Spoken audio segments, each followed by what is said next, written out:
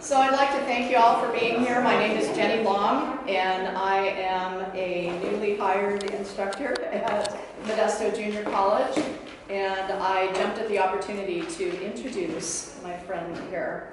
So Heidi has taught for 35 years, 30 of which have been at Modesto Junior College.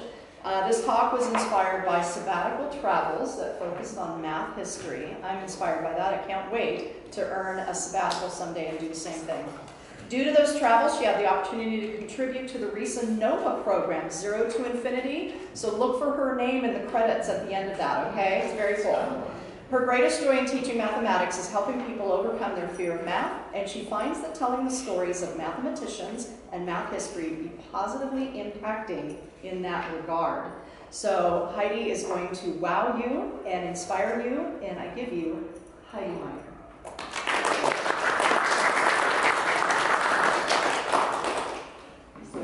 So happy to be sharing with you about John Napier, a mathematician that I'm very impressed with and enjoy very much.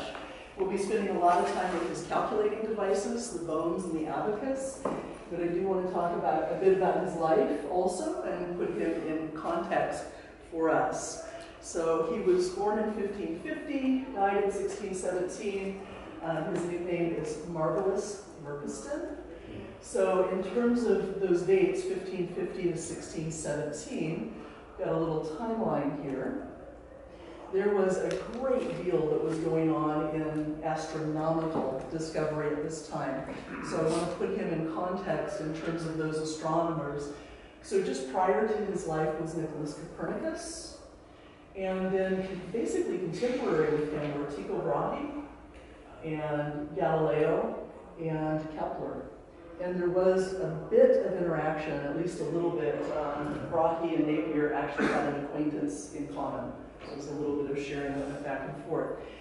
And the invention that came out of this from Napier is the logarithms. Now that's not what we're going to be talking about today. In fact, the logarithms were so powerful and useful that they kind of overshadowed the devices that I'll be sharing about today. And that's I don't know, maybe it's not sad. It's a great thing that logarithms were invented, but it's a little sad that these other devices got overshadowed. A couple hundred years after this invention, mathematician Pierre-Simon Laplace said that by shortening calculations that would have taken months to just a few days, that Napier had doubled the life of the astronomer. So we're going to be focusing on our devices that come out of his book, The Rhabdology, and it was his focus throughout his adult life to simplify calculations in any way that he could. And so rhabdology, the root of that word, has to do with rods or bones, which is what we're going to be looking at soon. But I want to share a quote from the introduction to this book. To perform calculations is a difficult and lengthy process, the tedium of which deters many from the study of mathematics. I have always tried, with such strength and talent as I possess, to expedite the process. And he certainly did. So there are 3 devices that are talked about in this book. We will be looking at 2 of them. One is Napier's bones. That picture is of a set that's approximately 300 years old. These were very widely used over centuries. And then we'll also be looking at Napier's Chessboard Abacus. Before we get into that, I want to continue to talk a little bit about his life and also what inspired me. So I did have a sabbatical, as Jenny was saying.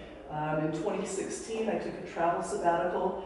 And honestly, Edinburgh, which is where Napier is from, was a bit of an afterthought. I was going to spend a couple days there, look into Napier, look into Mary Fairfax Somerville, and move on. Other places that were included were Cambridge, Oxford, Göttingen, Paris, and yet it was Edinburgh and John Napier that really stood out to me. I mentioned the nickname earlier, Marvelous Merkiston. This is Merkiston Castle, where he was born. We're going to take a look at the back side. It's an L-shaped tower house. We call it a castle. It could also be called a defensive tower house. And if we look at this side, notice the window. that's looking in from the outside. Here's looking out from the inside. Very easy to shoot out of, not so easy to shoot into. And of course, it wouldn't have had glass and insulation back in the day. You might be, well, I wish I hadn't advanced the slide so fast because I wanted you to think about what it looks like on the inside. You might think it's pretty dark and dreary given that it was a defensive structure, but this is one of the ceilings inside, and it does date back to the early 17th century. Could have been put in towards the end of Napier's life. So just, I don't know, when I walked into this building, it took me by surprise to see that. So speaking of a defensive structure, where is the front door? It's the bike rack. Okay. So what they would have done is they would have had a wooden staircase constructed for daily use. Then if you hear an army's coming, you bring everything inside and you dismantle the staircase, and there's not a front door to go through.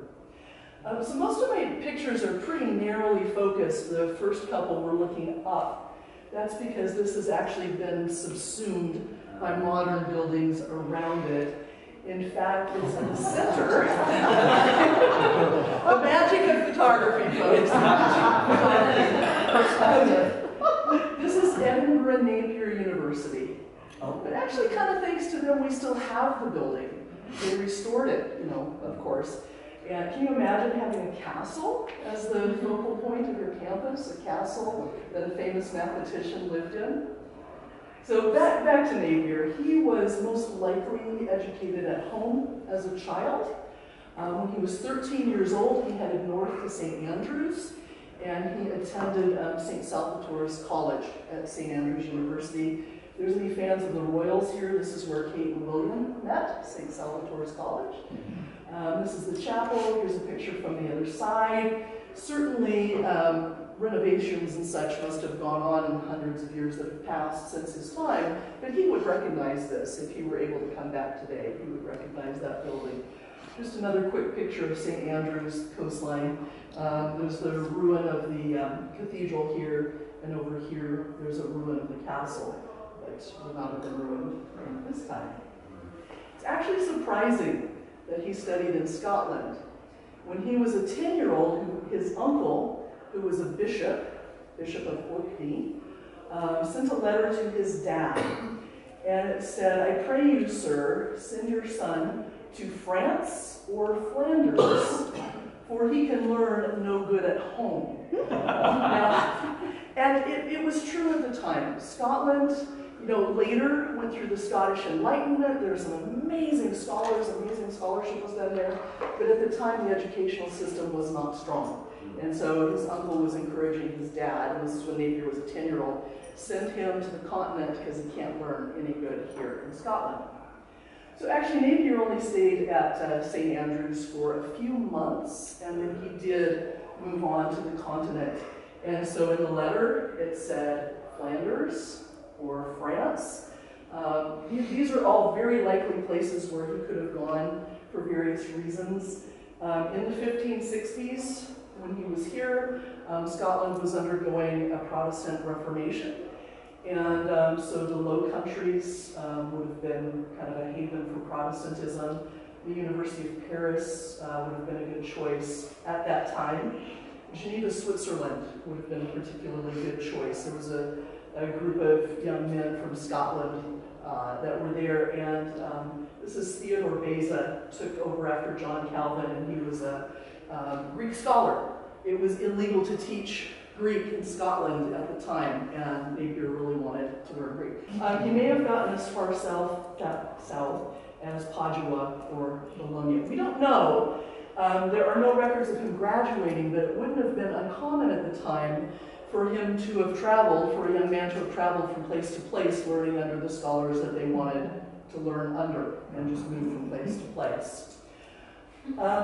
If you go to a science museum and there's a display on Napier, you are likely to see a black rooster, because Napier had a reputation of being a sorcerer. And it was thought that his black rooster, which he did carry around with him, actually he was poulterer to the king, so he had poulterer, so he had access to a lot of poultry.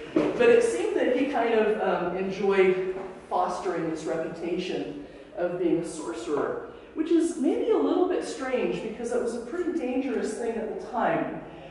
King James VI of Scotland was reigning at that time, and he was such a persecutor of witchcraft and sorcery that he actually wrote the book on the subject, literally. Here's how to hunt down witches and kill them. This apparently did not deter Napier. This is a picture of the ruins of Fast Castle, and he entered into a contract to use his sorcerer's skills to find hidden treasure at Fast Castle, and the contract is written in his own hand. Seems a little dangerous to me, and the contract still exists, or at least existed for hundreds of years beyond his lifetime. It doesn't look to me like you could fit a castle on that promontory. But if we look from the side, you can see that it has kind of terraces. And this part right here is actually more than twice, it's a wall, still standing wall that's more than twice as tall as I am. And then here's a picture looking down. There are a lot of cliffs at the base. There was lots of smuggling activity, which is one of the things that might have led to a discovery of treasure.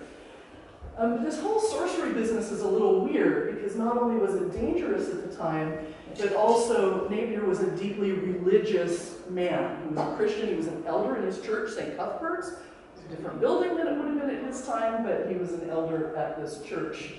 Also, he was sent as a delegate to the General Assembly of the Kirk of Scotland, so he was very highly regarded. And as did Sir Isaac Newton after him, Napier wrote theological works, theology. Don't worry so much. I hate to put so much text on the screen.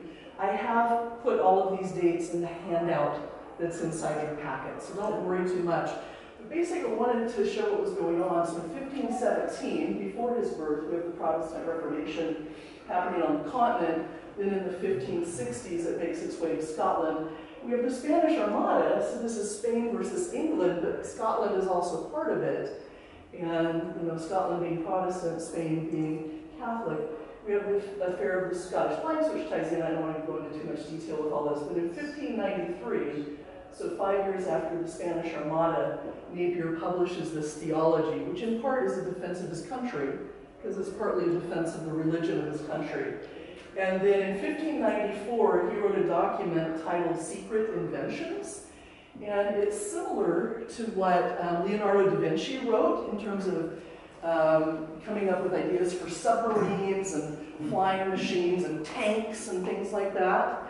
And similar also to Archimedes. We've got a mention here of burning mirrors. So this is Anno Domini, 1596, 7th of June, Secret Inventions, and so on. So that's in his own handwriting, and that does still exist. You can go see that in London. Talk to me for details later if you're interested. But I'm going to wrap up the biography part and get into the calculating devices. We will look first at Napier's bones. And so go ahead and get into your packet. I have more packets up here if they are needed.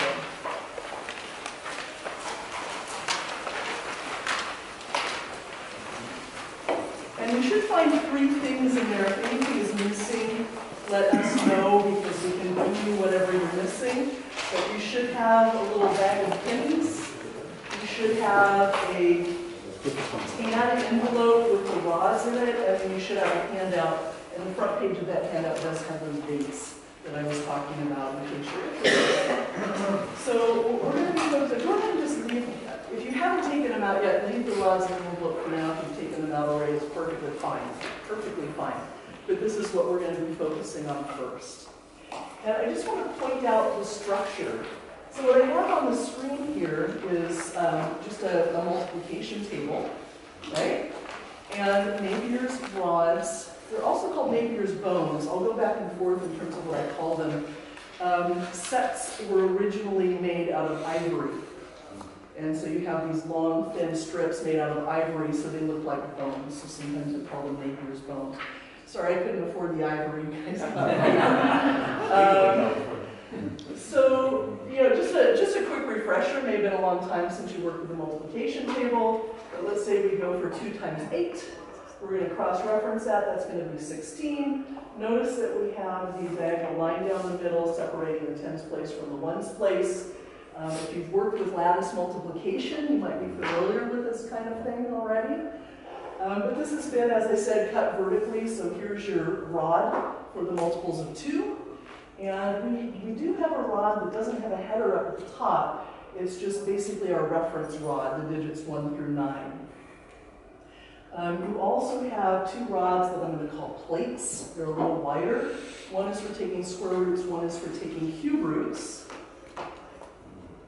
And we need just one little thing before we dive in and get started using these. So we are used to adding vertically in columns, but when we're using these rods, we're going to have to be okay going along the diagonal a bit. So we will be setting up the rods and we will be reading across the row. And so this is a number in the thousands. We've got a ones, oh, that went way too fast. Anyway, ones place is 8. Tens place, we get the 1 plus the 6. They're both in the tens place, so we get 7. And hundreds place is 5. Thousands place is 1. So we're representing 1,578.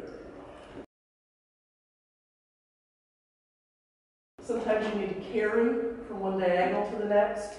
So we've got this example here. We've got a 4 in the ones place, but then we have a 13. So we write the 3, carry the 1. We're going to get 2 plus 4 is 6 plus 1 is 7. And then we have the 4. So we kind of have to orient our eyes for how we're going to be looking at this.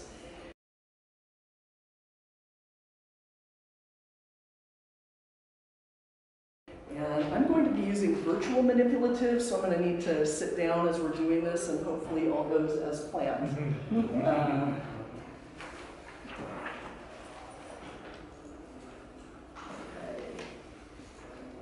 All right, so the first thing we're going to do is some multiplication. We're going to do 23 times 2 first. So I'm sorry, I didn't ever tell you could go ahead and get those out. Go ahead and take the rods out of the packet.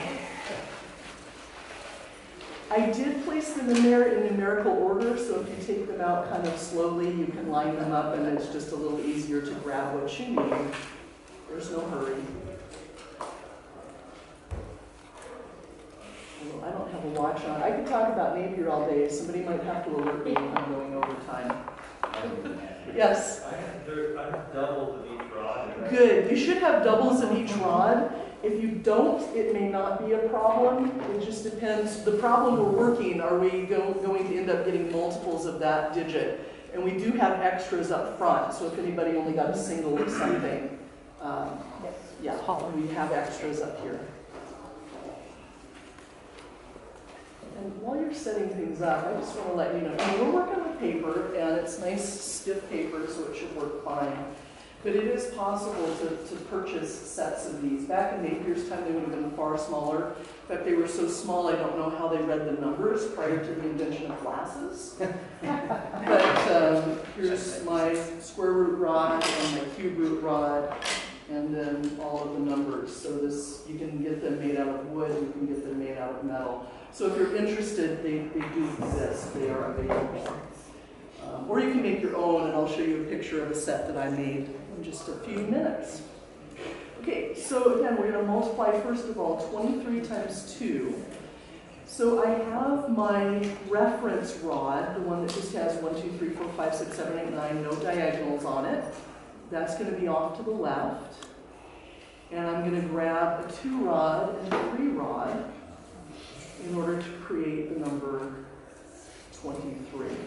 And I want to place that right next to my reference rod.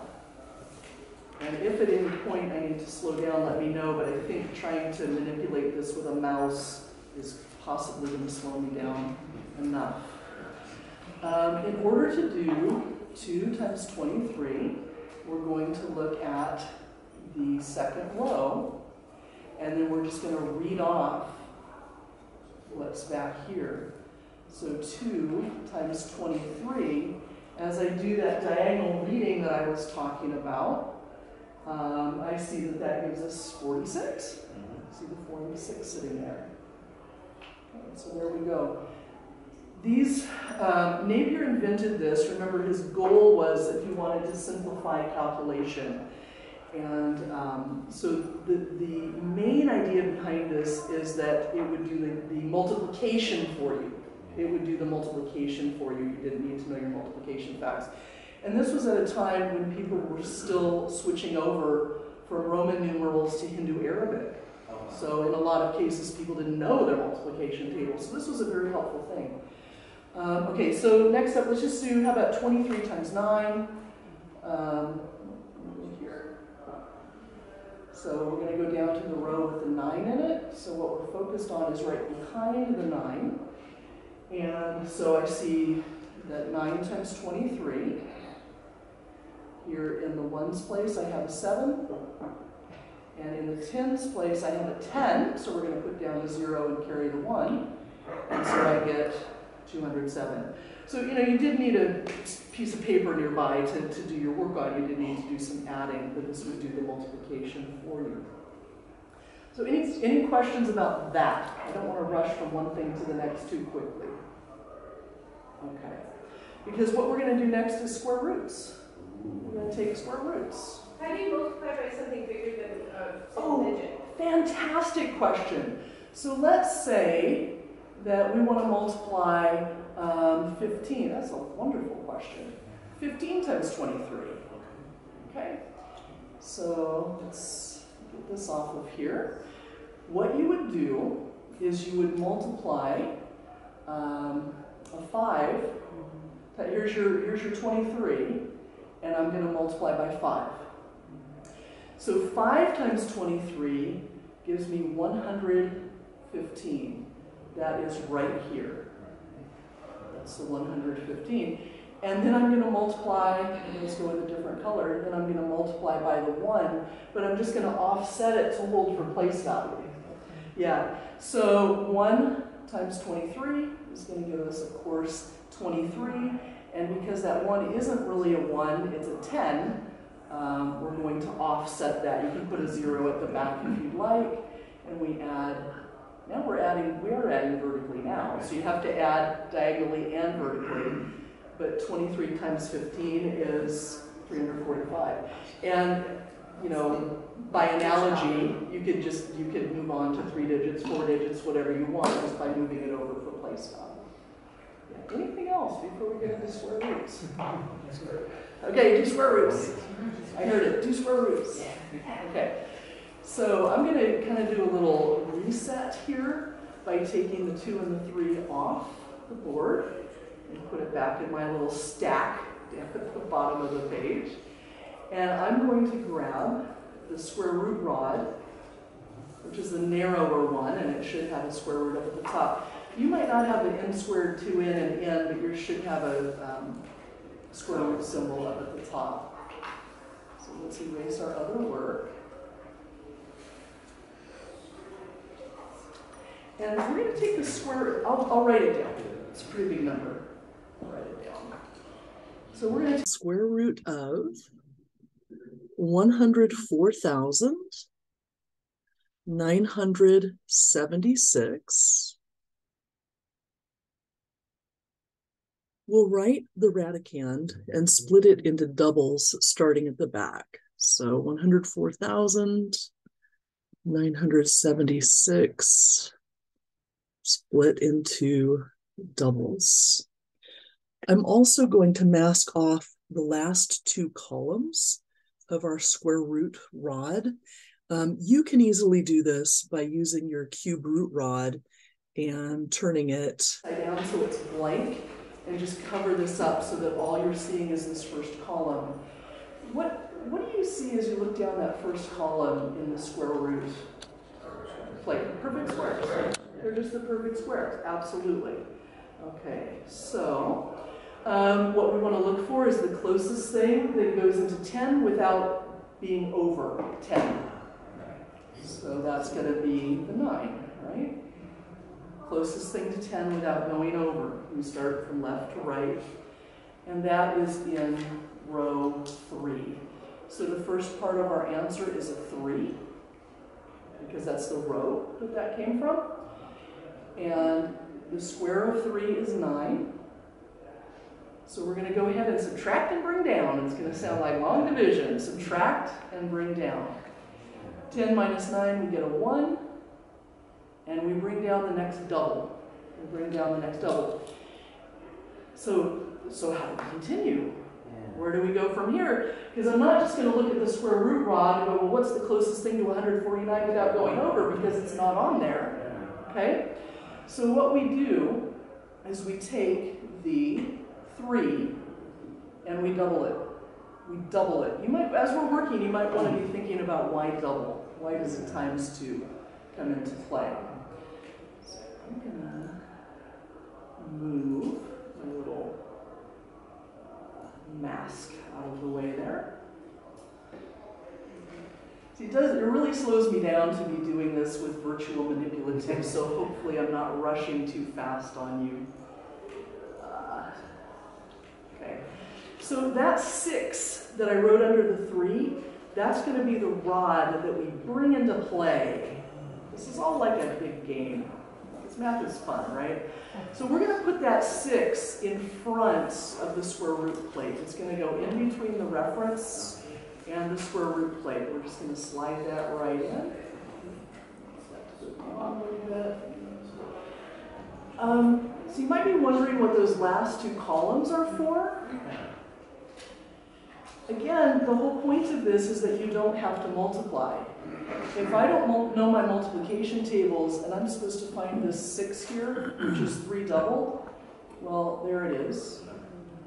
Okay, so it's just on the far right, it's counting numbers 1 through 9, and right next to it, it's all the doubles. So you don't need to know how to do times 2. Okay? So he wanted to simplify calculation. Yeah, that's great. Okay, so what we're looking for now is within these two, within the 6 rod and the squares, we're looking for the closest thing to 149 without going over as we look across the rows. So I think I heard a 124. Yeah, that's in the second. Right here, 124. You can probably see it easier on the rods that are in front of you instead of on what I'm doing on the screen here. But yeah, in the second row, we get a 124. If we went down to the third row, you'd be in the 180s, which is too big. So we have 124. And now I don't want to forget to keep track of my answer. This came from the 2 row, and that's where you're pulling the digits of your answers from that reference. So the first 2 parts of our answer are 3, 2. Going to go ahead and subtract and bring down. So we get 2, 5, 7, 6. But then again, how do we move on? And it's the same process as before. It is super repetitive. You're going to double the 2. So let's pull the mask away just in case we don't know our 2 times table. Right? 2 doubled is 4. There it is. 2 doubled is 4. So we're going to make a little note of that this is a 4. And we're going to grab the 4 rod. And so here's the thing. Where do you put it? Yeah. In front of the 6, behind the 6, where do you put it? Over the 6. And over the 6, right? You would get rid of the 6 and replace it with the 4, because when you do cube roots, you actually get rid of what you already had and you replace it. If we get time, we will do cube roots. But I want to make sure that we talk about the other device as well. Okay, so I mean, if we don't need to keep masking this. Like once you get used to it, your eyes just look at what you need to be looking at. So we're looking for the closest thing to 2,576 without going over. Does anybody see it? It's perfect. Why is it perfect, do you think? Oh, because it's a perfect square. Because I started with a perfect square. Now I didn't have to. You can actually get into the decimal places. You can do an irrational. In fact, after we finish this one, let's quickly do that. So you said right here in the 4th row, you were seeing 2,576. Sure, because there's a 2, a 5, a 7, and a 6. So we subtract that off. It goes in evenly. Don't forget that what we're looking for, you did a lot of work, but we still haven't answered the question. right? The last digit is 4. So the square root of 104,976 is 324. Feel free to check me on that. You're welcome to do so. Okay, don't hear anybody correcting me, so I think we're good. Okay. So I'm going to do some erasing here. While I'm erasing, you might want to reset your board. Okay. So that you just get that 6 and that 4 out of there. We're going to take the square root of 2. Because I know y'all are familiar with the square root of 2. So you're going to know. You're going to know. You won't have to get out your cell phones and check me. Okay. So yeah, let's get these out of the way. By the way, if we don't get as far as taking cube roots, I do have a video up online, and there's information about that in your package. So I hope to do a square root, but if we don't, you'll be able to find a video of me explaining it. Okay, so I want to take the square root of 2. Always your first step in taking a square root is going to be to put that plate there. We don't have any of those other rods in. We start with the plate. We want to take the square root of 2, and what is that? So we come down here and we break it up into doubles, yeah, except there's only a 2. So we look down this column and we say, what's the closest perfect square to 2 without going over? Which is 1. Okay, so we're going to subtract that off. Okay, the square root of 2 is 1, we're done.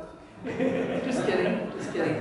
So what you do, just like in a long division process, is you extend it with zeros, but we're going to extend it with doubles, not just 1 0, but with 2 zeros at a time. It's all about doubles when you're doing square roots. So you go ahead and bring this down. As before, I know it takes a little while to get used to the steps, but once you've done it a couple times, you really can rock and roll with this. It actually goes pretty fast. So you find your digit, then you double it. Then you grab the rod representing the double, you slap it in front of the square root plate. Getting all casual. You slap it in front of that square root plate. Okay, so this is a 2, and I'm grabbing a 2 because it's the double of 1. Okay, not because I'm taking the square root of 2, but because it's the double of 1. And once again, our focus, again, I can mask it off if I want, and so can you. So I'm looking for the closest thing to 100 in these 2 columns here without going over. And I know you know what the square root of 2 is to at least a couple of decimal places. So what row is that in? Row 4? Yeah, because look, right here we get 96, but if we went down to row 5, we have 125, which is too big. So we have the 96. Right? 8 plus 1 is 9, and then we've got a 6 at the back. So the key is, what row are we in? 4. We're going to put our decimal point here because that is where we started adding zeros to the end. Okay? And so we continue with the process. I'm talking as if you've done this 17 times already, but it's very repetitive. Yeah, 8. I just heard 8. Good job. So 4 doubled is 8. And if you don't remember, you've got these other 2 columns at the back. It's like, remember your double 8. What if you get a 2-digit number when you double it? Oh, good question. I have an example of that. Okay. Actually, I may just. How are we doing on time? You got like 25 minutes. Okay. I will give a verbal answer, and then we'll see how we're doing on time, and I'll come back to that and do another example if we can. The simple answer is you carry. You don't, with square roots, you never put 2 rods in front of, you never slide 2 rods into the space because it has to do with place value. And you need to just have one place. So you might change the rod before. Right, you would carry. So if this had been an 8 in our answer and you got a 16, you would remove this rod and replace it with a 3. Okay. You would carry. You would carry. And this too, I do have videos up, so if there's anything that we don't get to, I want you guys, I don't want you to leave here like, wait, she didn't do that thing. That's what I wanted to know about. Okay, so we just put the single one in there. It always goes in front of the plate. You don't put it in front of the 2. The 2 stays where it is. Because we're working our way down place value. Right, I'm here. You guys are doing great. You're like ahead of me. You're like, what about this? Oh, I see a 400. Okay, so we're going to subtract. And we need to extend it with 2 more zeros, and we bring them down. So you're absolutely right. It's a 400. And so where do we see a 400, something close to 400 without going over? Way up at the top. Okay, right? Because if we come down here, we've got 500. We're already up to 500.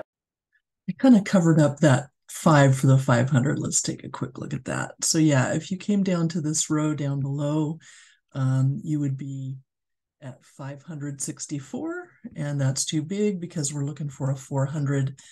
So that's in row 1. The next part of our answer is a 1. We would write the 281 here. We would subtract, giving us 119. We would once again extend, bring down, and then in order to find the next rod that we're going to be putting in place, we would take that one that we just got, double it, which gives us a 2. We would grab another 2 rod, put it in place, and we would just continue with the process. I think you've got the idea. So let's go ahead and look at some rods or bones that are from not too long after Napier's time. This first image is from a Napier display in the National Museum of Scotland. There are 2 sets here. The one on the right is kind of cut off. Both of them are hundreds of years old. The one to the right is made out of flat strips, like what we've been working with. But if you look at the one on the left that I'm highlighting, these are actually prisms and can more truly be called rods. They have digits on each of the 4 long sides of the rods.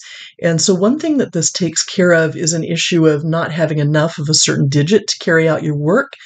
Another thing that comes into play here is that this ties into 9's complement.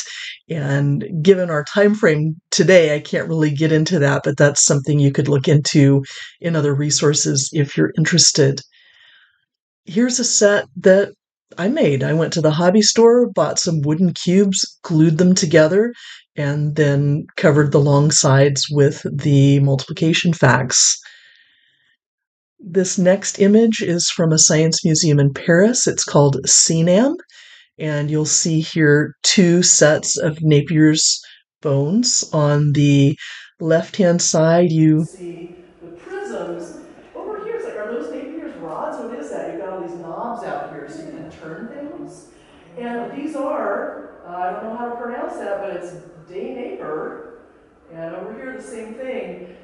So there's a closer look. So it actually has the rods in here, but they're on cylinders, and you can spin it. So you've got lots of options of digits, right? But on top, oops, go back. On top, this is not a multiplication table. That's an addition table, because what if you don't know your addition facts? So it's super automated here, super automated. So we're going to go ahead and make sure we get some time to work with the Chessboard Abacus as well. Napier, he put this at the end of his book, and the Rhabdology, and he said this is more of a lark than a labor. So we'll say this thing is more of a lark than a labor, because it's kind of just a fun little game, kind of like playing checkers. And so so this is in your Staples packet. You have a page that has this on it. You can make copies if you want. And you'll need your pennies. And we don't really need the circles off to the side. I've placed them in there so that you can, mostly for my students. I use these with my students in my survey math class, math 101 class. You'll notice he doesn't have like circles along the side for every one of the numbers like I do. So yeah, this is what you should have, a little pack of pennies and a little chessboard.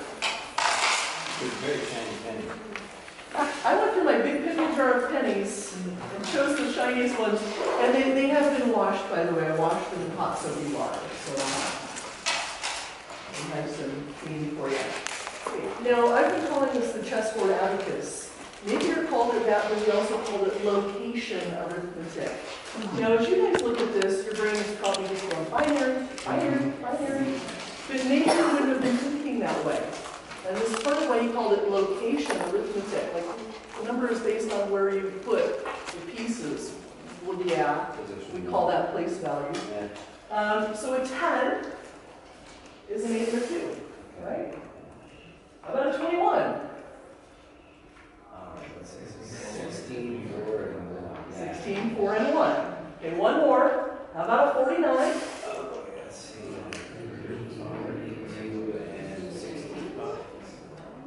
Yeah, exactly. 32, 16, and 1. So that was kind of our warm-up. With the other device, we warmed up by adding diagonally. Here we're warming up by doing this. So you guys have this set out. I need to get over to my virtual manipulatives. Here we go. And the first problem that we're going to do is 9 times 6. I'm going to create the 9 across the bottom. It does not matter. It's symmetrical. We have the commutative property. It doesn't matter how you set this up, but I'm creating a 9 across the bottom. Okay. Creating a 9 across the bottom, and I'm going to create my 6 along the side.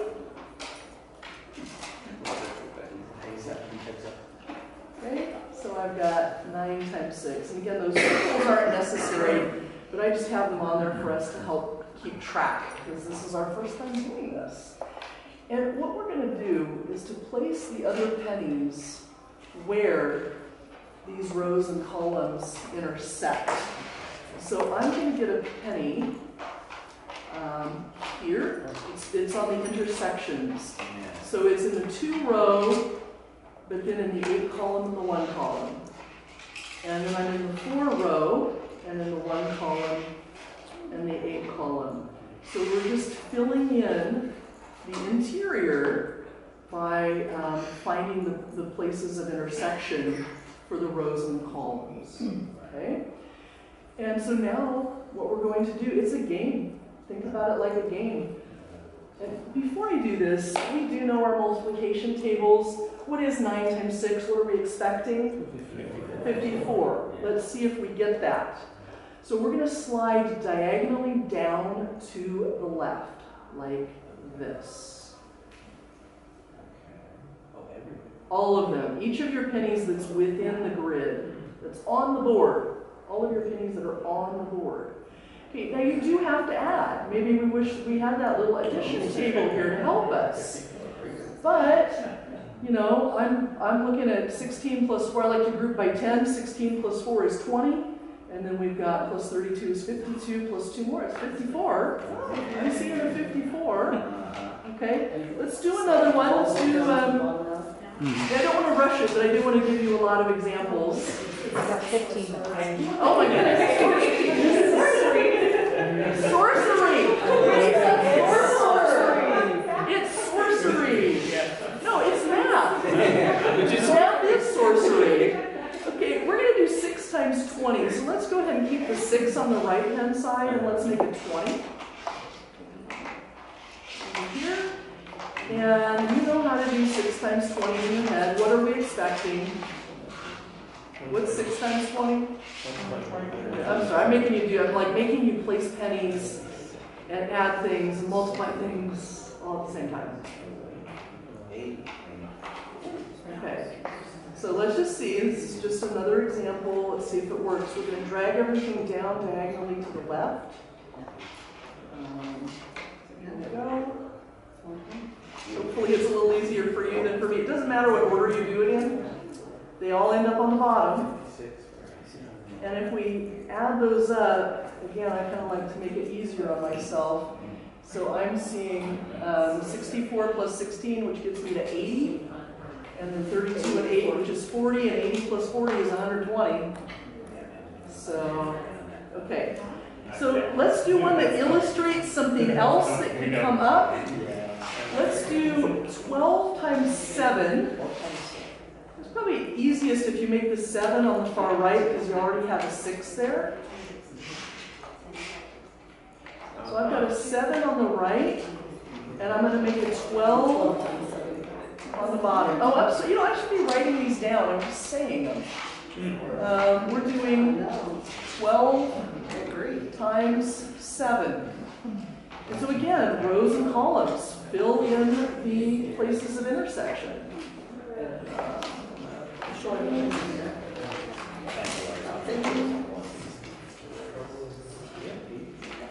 So you should get a 3x2 rectangle. If any of you teach math for elementary teachers, you might be thinking of the rectangular area model of multiplication. Okay, again, we're going to slide down. It doesn't matter what you start with, but you're going to run into a bit of a surprise on this one. They're stacking. They're stacking. So I'm going to start sliding. This is where I'm at so far. I haven't quite dragged everything down. I'm going to grab this penny up at the top. It doesn't matter. The order does not matter. But you're dragging it down, and so I have 2 pennies now sitting there right above 16. Well, 2 groups of 16 is 1 group of 32. So I'm going to move one of these over and just drag the other one off the board. But 2 groups of 32 is, right? So if you have, but you don't have to know that. You don't have to know your multiplication tables. You just know that you're doubling, and a group of 2 becomes 1 group to the left. And oh, look, we have one more to drag down. That's another double. But a double on the right is a single to the left. And so I didn't ask you ahead of time what the answer should be, but let's look at what we got. We got, what, an 80 plus 4, we got 84, and last time I checked, 12 times 7 was in fact 84. Okay? Sorcery. Sorcery. Here too, we won't take the time to do it, but here too, you can square roots. I have to do a square root example, you guys, because you have to be able to see a square root on here too. If there's stuff we don't get to that you want to see, check out the videos. The YouTube channel is listed on the back page of your handout packet. I wish I could just keep you here all day and do all the things. I did ask for a double session because I wanted to do Napier's Life and have an hour for that, and Napier's Devices and have an hour for that. They said choose one, so I'm like, okay, all right. Okay, so we're going to do, let's do the square root of 49. So we found 49 earlier when we were doing our warm-up. It's 32 plus 16 plus 1. I was going to do 25 first. It's a little bit easier, but I know I'm short on time. So I want to give you the harder example. Something you may want to do, if you have a writing implement with you, you may just want to mark, put a little dot in the center along the diagonal from the bottom right to the top left. Because the first placement of the penny is going to have to go on that diagonal. And so what we're going to be doing, we're going to be literally creating a square. This is a square number. 49 is a square number. We're going to make a picture of a square, and then we're going to read the answer off the side or off the bottom. So we're kind of reversing what we did earlier. Now I'm going to bring the penny by the 32 into play, bringing it onto the game board. But as I slide it diagonally in the reverse direction from earlier up to the right, it doesn't hit one of my red dots. It doesn't land on a square that represents a perfect square, not 2 times 2 or 4 times 4 or whatever. So we're going to reverse the carrying process. 132 is 2 16s. Okay, so you're always going to the right, you double, going to the left, you cut in half. We're going to pull a penny from the 16 onto the board and take it diagonally until we hit that diagonal. This is the top of our square. If you guys have ever done a proof that the squares are the sum of the odd numbers, this is 1. The next thing we're going to be looking for as we make a square, we're going to look for a shell, an L shape, that has 3 pennies in it. So it'll either be here, or it'll be like here, here, here. We're going to get an L shape, and I'll show you. We'll do it. We will do it.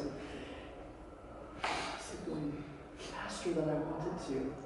If you bring one of those 16, don't do this. If you bring one of the 16 pennies in, that's no good because it's left of the square or it's above the square that we're trying to create.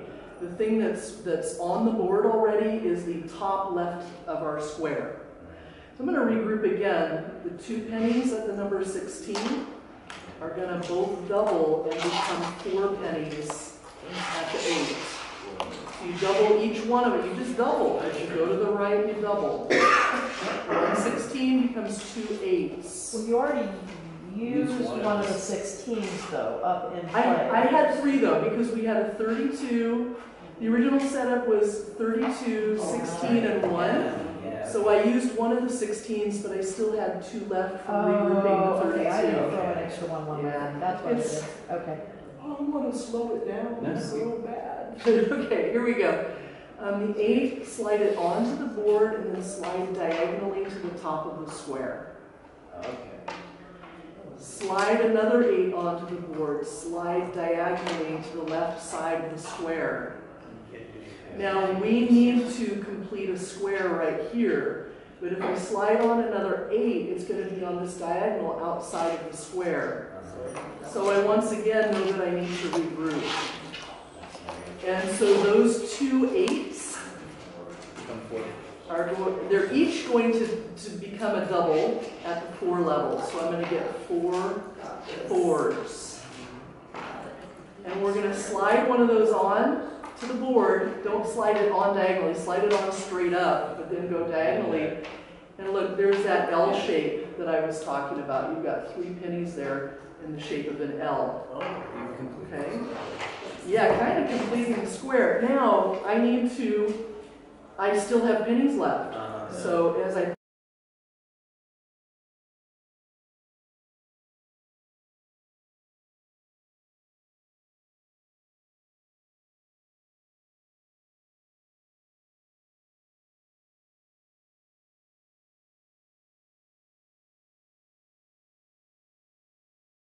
diagonally to the right and up.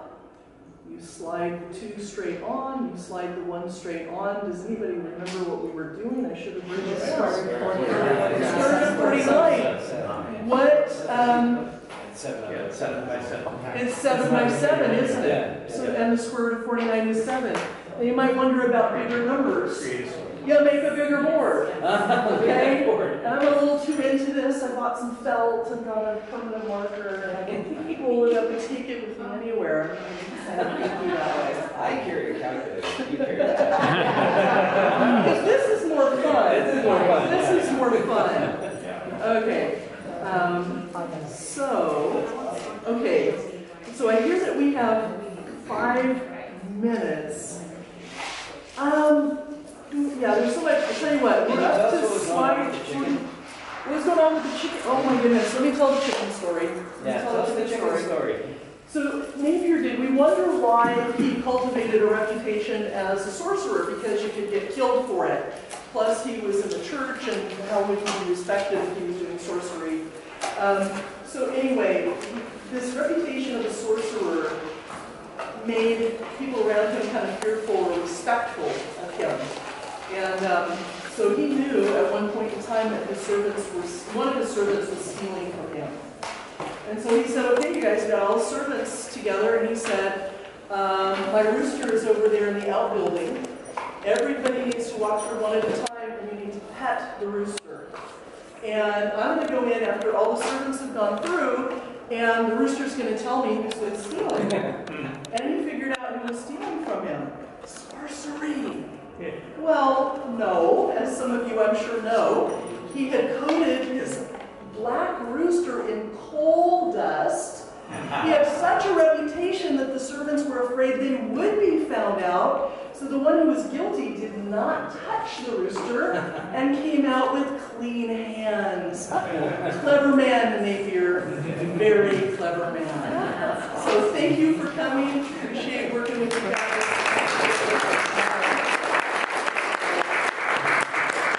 Thank you, Patty, and we have a suitable for framing certificate for CMC3. Thank you for being a presenter. You bet.